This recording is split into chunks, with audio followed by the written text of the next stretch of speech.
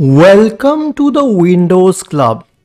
If you encounter the issue where the mobile hotspot is not showing up or detected on a laptop, then either read through this article on the Windows Club or simply watch this video. I'll guide you through the resolution. First of all, click on the Start button. Go to Settings, expand the app, then go to Network and Internet.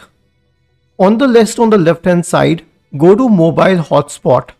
Now click on Edit. You'll find an option called Network Band.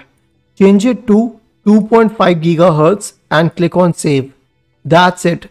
This will resolve the issue in discussion. Isn't this easy and interesting? If you have any doubts, please go to the original article on the Windows Club. Scroll down to the comment section and write your query. We will surely answer to it. Do not forget to subscribe to the channel. Thank you for watching this video and have a nice day.